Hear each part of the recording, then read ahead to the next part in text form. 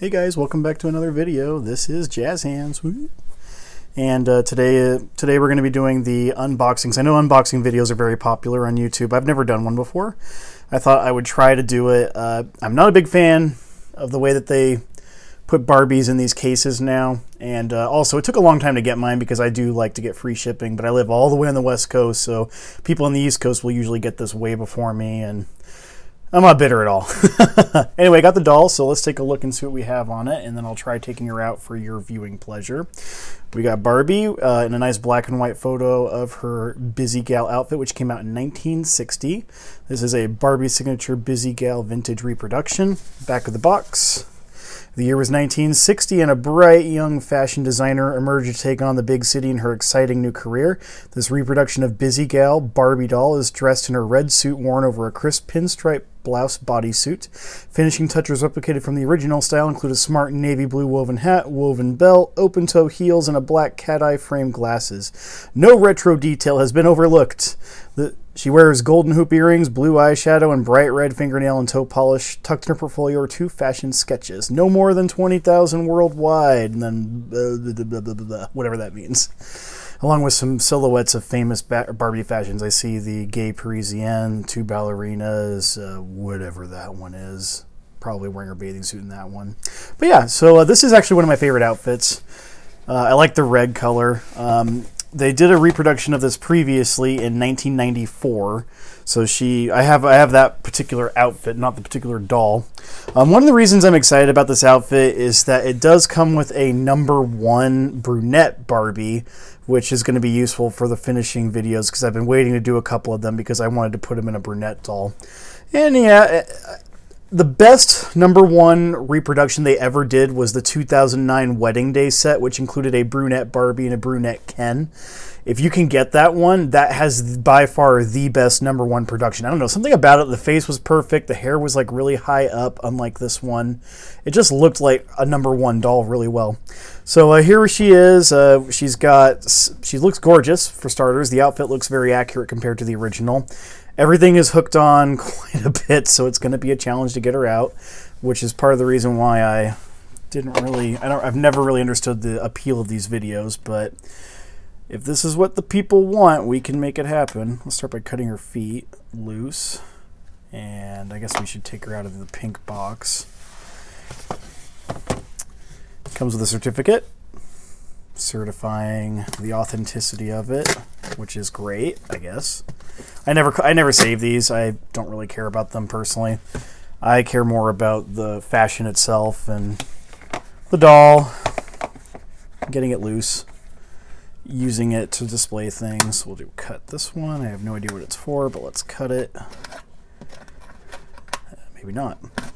In the meantime, while I work on this, I purchased Dressing Barbie, the new Carol, whose last name I forget. I got her new book today. It's really interesting if you like learning about like how Barbie came about and the way she I may end up having to take my gloves off for this too. I hate taking off my gloves for videos because I just have so many cat scratches on them from my wonderful little cat.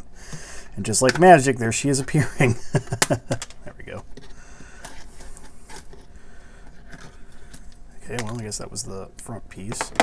Frontispiece. That's done. Yeah, I'm going to have to take off my gloves for part of this because I don't want them getting all gummy from the tape. So, sorry, you have to see cat scratches and see my horrible hands. But, you know, greater good and all that. Try to get all this done. Hello, sweetheart. There's that. But yeah, so I plan to use this doll or add her to my regular rotation of fashions because I don't have a brunette ponytail.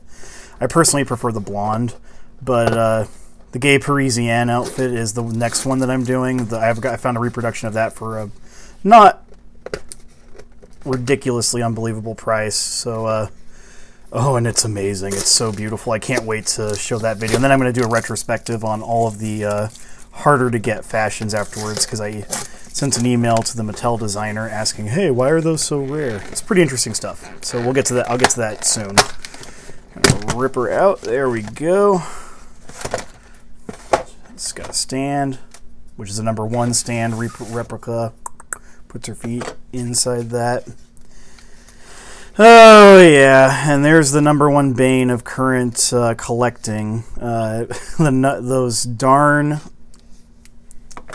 brackets right in the back of the head, and she's got 3 of them.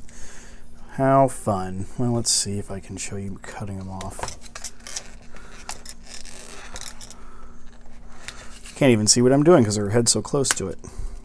What I usually do is I just kind of snip them.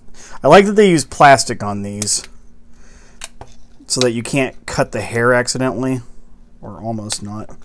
But what I end up doing is I just snip these things off and then I've shoved the ending piece back in the doll. Like, thanks a lot. We're really glad you kept her head so secure.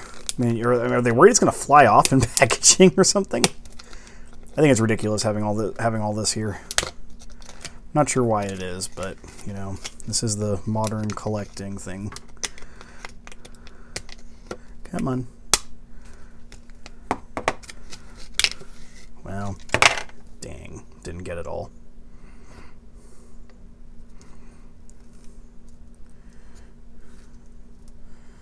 Good heavens, look at all this. There's more underneath it too.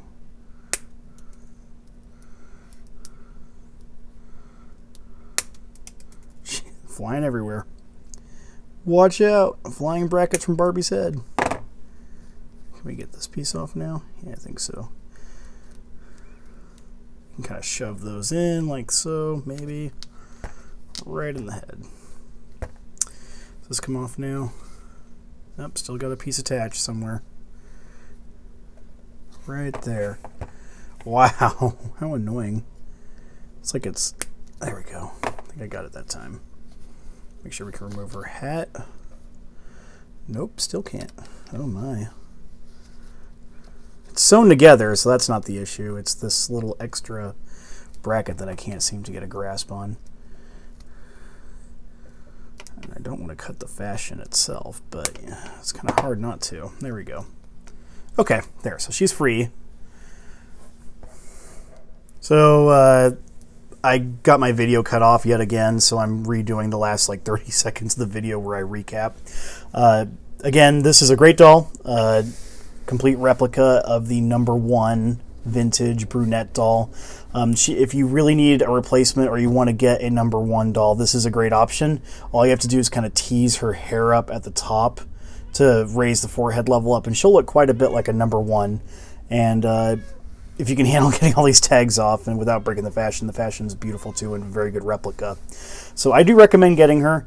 I'm going to use her for some fashion modeling. Here's my cat to come see what's going on. Hello, sweetheart. That's right. That's a Barbie, and she's just for you in your playhouse, isn't she? This is Cinnamon, my cat. She wanted to be in the video, it looks like. Aw, yes, look at you. You like Barbie too? Yeah, you like to sit in her house while the lights are on and look around. Anyway, I do recommend getting this doll. She is beautiful, and she looks quite a bit like the actual thing. So, this is Jazz Hands. Stay tuned for my next video, and please give me a comment or like, subscribe. I try to do videos very frequently. My goal is to have a video at least once a day if I can get the fashions done, or more. I am not opposed to doing more. So let me know what you want to see. Thanks for coming, and see you in the next video.